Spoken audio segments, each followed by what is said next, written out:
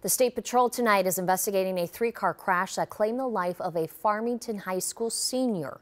It happened in Vermilion Township in Dakota County yesterday, but the Sheriff's Office has turned it over to the State Patrol because of a possible conflict. John Croman joining us with the latest.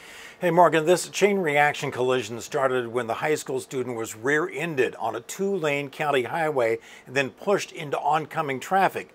And we learned today that the person who hit the student from behind was an off-duty 911 dispatcher, according to the Dakota County Sheriff. Pink spray paint and red roses marked the spot along Dakota County 46 where 17-year-old Rodrigo Dooley of Farmington was killed Saturday afternoon. Sad, but it doesn't surprise me. Brett and Cassie Fandrup live at the intersection where the accident took place. They weren't home at the time, but every day they have to slow down to make a left turn here, which is exactly what Rodrigo was doing at the time of the crash. When you're turning off 46 on the freeboard here, people try to pass you on the shoulder all the time. So it's pretty common. Nobody slows down. According to the Dakota County Sheriff's Office, Rodrigo was in a Toyota Corolla in the eastbound lane waiting to turn left on the Freeborn Avenue when a woman in an eastbound Jeep Grand Cherokee rear-ended him, pushing him into the westbound lane where he was struck head-on by a family in a Chrysler minivan. Even though Rodrigo was belted, he was ejected on impact and died at the scene.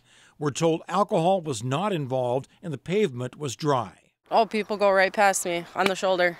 They don't slow down. The Dakota County Sheriff says the woman who rear-ended Rodrigo works as a dispatcher at the Dakota 911 Center. So the Sheriff's Office has turned the investigation over to the State Patrol to avoid a conflict of interest. Rodrigo was a senior at Farmington High School. Superintendent Jason Berg told us Rodrigo was part of our learning community since kindergarten.